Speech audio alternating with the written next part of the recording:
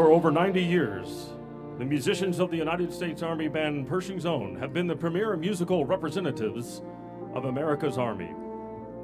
Through music, they have shared the story of our nation and its soldiers worldwide. We welcome you to this performance on behalf of all the men and women of the Army, for they are the strength of the nation, ready today and prepared for tomorrow.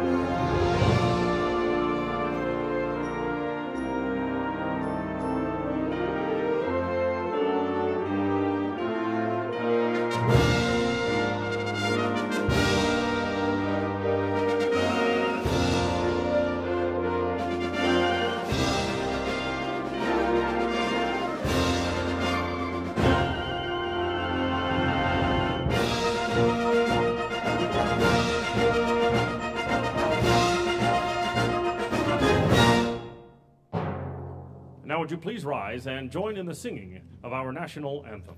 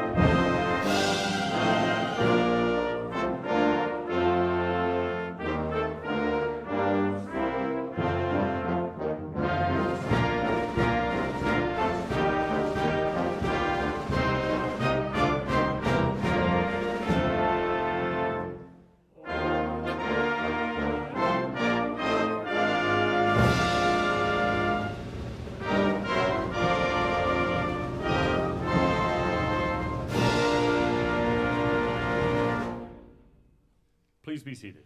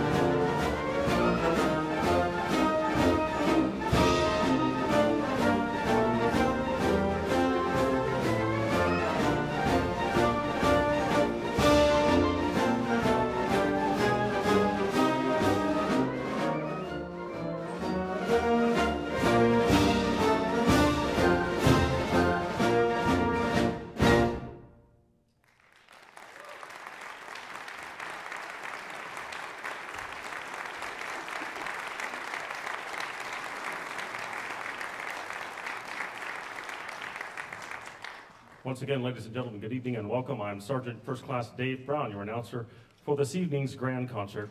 We open tonight with John Philip Sousa's Invincible Eagle March, written for his band's performance at the Pan American Exposition in Buffalo, New York in 1901. Sousa called it one of his sunshine marches, saying that it showcases the military spirit at its lightest and brightest. We turn now to the music of Verdi and his popular overture to La Forza del Destino, an opera based on the inescapability of fate. As Stephen Ledbetter put it, the opera is so full of unlikely coincidences that it is hard to summarize the plot with a straight face. The story begins with the hero refusing to accept the challenge to duel his lover's father. He decides to throw away his pistol, which accidentally discharges, killing the father anyway. The opera ends when the two lovers, after years of separation, just happen to bump into each other at a monastery just after the hero has mortally wounded his lover's brother, but not so wounded as to be unable to kill his sister before dying himself. And then the grief-stricken hero jumps off a cliff. The end. Well, apparently even Verdi was depressed at the performance of the opera, and so he later amended the ending to make it a bit less depressing, and then he'd added an overture to the opera, which opens with 3 ominous chords, which signify the power of fate in La Forza del Destino.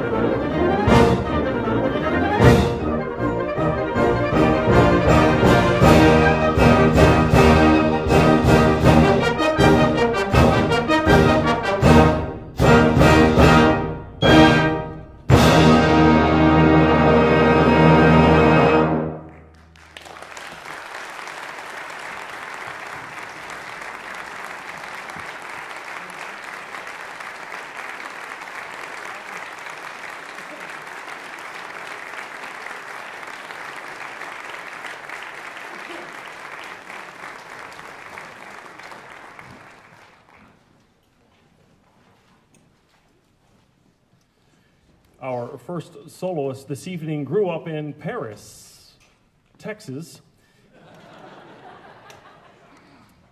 He holds degrees in tuba performance from Baylor University and the University of Kentucky, where he also studied instrumental conducting.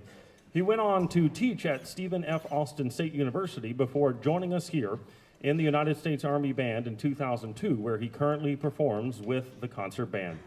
Tonight he performs one of the most famous and most challenging solos ever written for brass instruments that has become a rite of passage for solo performers since the days of John Philip Sousa and Herbert L. Clark. Ladies and gentlemen, please welcome Chief Warrant Officer Jeremiah Keeler to the stage to conduct the Carnival of Venice, performed by our very own tuba soloist, Staff Sergeant David Kirven.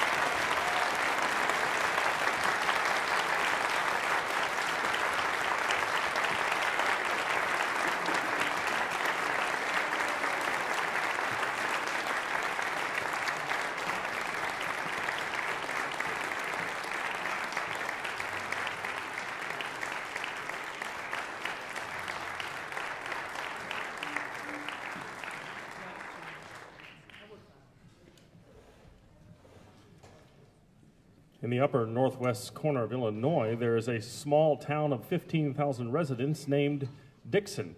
And Dixon is famous for producing at least 3 well-known Americans, including Ronald Reagan, Charles Rudolph Walgreen, and our next soloist, perhaps the most well-known euphonium player in the world. He started music lessons in the 4th grade at the local school where his dad taught band.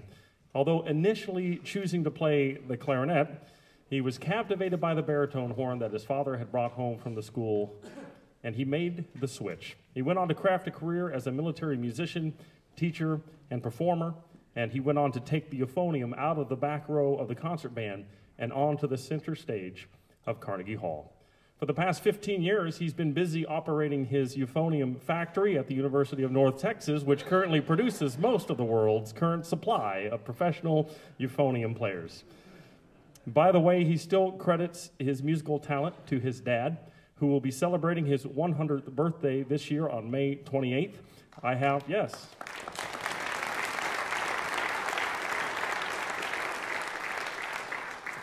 have word that Dad is watching tonight's performance online, so an early happy birthday to Bardell Bowman. Wherever you are, you can be proud of your boy. Ladies and gentlemen, please welcome Lieutenant Joel Dubois to the stage to conduct Fantasia di Concerto, performed by world-renowned euphonium artist, Dr. Brian Bowman.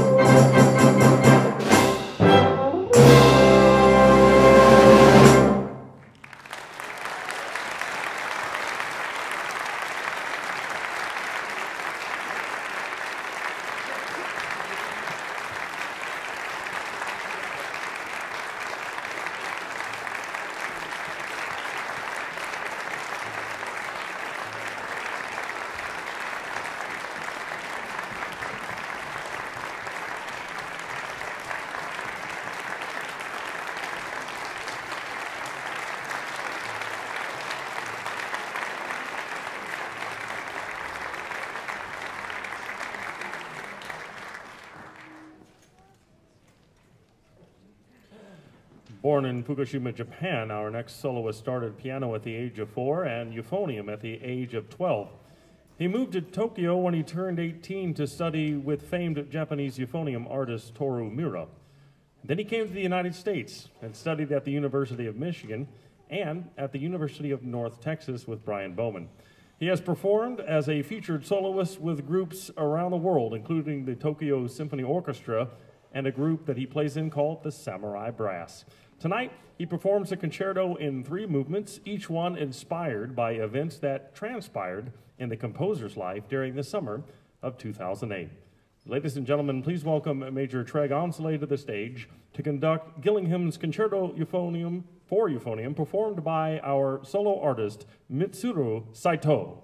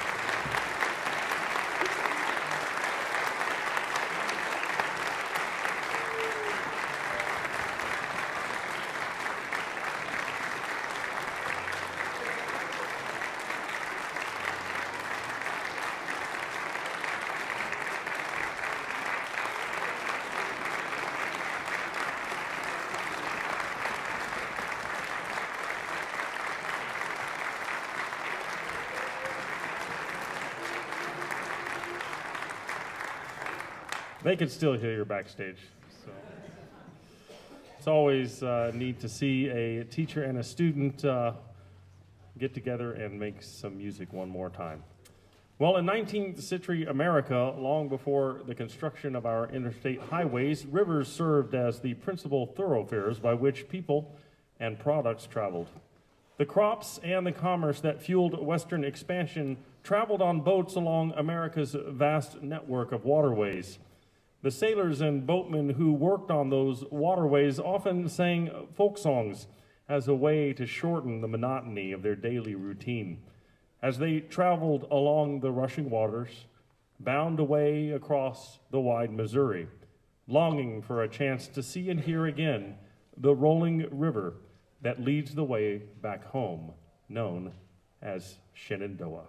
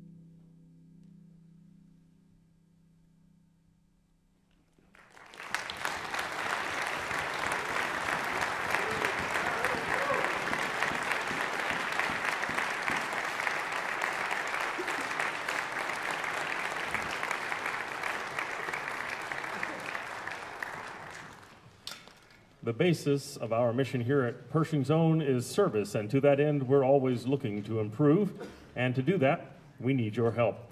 Our website is usarmyband.com, and there in the upper left-hand corner, you can find a button that says Patron Survey. You can fill that out and let us know about what we're doing well this year and what we will do better next time. And when you're done with that, you can poke around the website for free music and information about all of our upcoming performances. You can also find us elsewhere online at Facebook, Twitter, Flickr, YouTube, Pinterest, and just about anywhere else they have invented to be. You can even find archived video of this performance and all of the performances at this workshop, which are available on YouTube right after the show. You can also sign up for our mailing list, and you will be the first one on your block to know about the things that are going on here. You can get advance tickets to our ticketed performances, and you can be the first to know about what's going on with your Army Band. And now back to the show. Well, we've saved the best for last. Our final performer is one of the most celebrated soloists in tuba history. He has performed more than 3,000 concerts in 50 countries and in venues ranging from the White House to halftime shows and the Hollywood Bowl, displaying unprecedented virtuosity and showmanship all the way. Tonight, he plays an original three-movement work inspired by two giants of European jazz, the grandfather of jazz violinist Stefan Grappelling and gypsy guitar legend Django Reinhardt, who together co-founded one of the most original bands in the history of recorded jazz, the Quintet of the Hot Club of France. Ladies and gentlemen, performing Grappelling, here is the incomparable Pat Sheridan.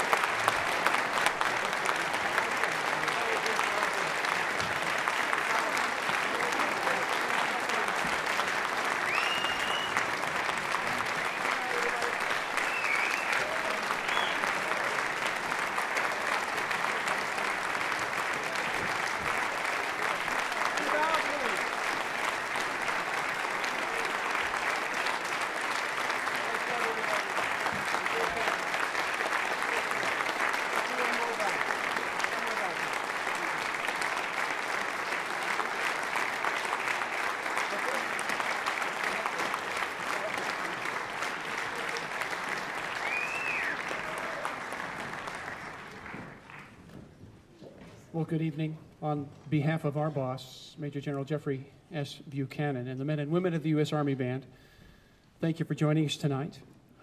We're fast approaching the end of an enriching week in celebration of all things tuba and euphonium. Our team, as led by Sergeant Major Don Pallmeyer, has worked throughout the year, planning for the event, finding soloists, ensembles, clinicians, composers, exhibitors, even contest winners, and of course lots and lots of repertoire. And I'd like to acknowledge our dedicated Tuba-Euphonium workshop team, and also, once again, our superb support technicians for executing an outstanding workshop. Would all of you please stand so that we might express our gratitude, please?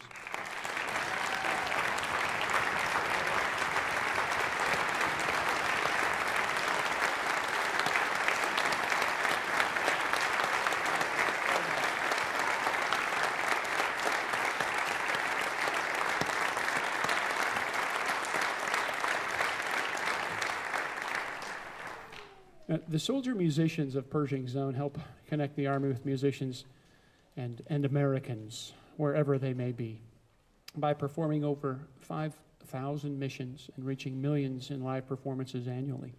Plus, of course, the many who are watching our live web stream or our archived concerts on YouTube.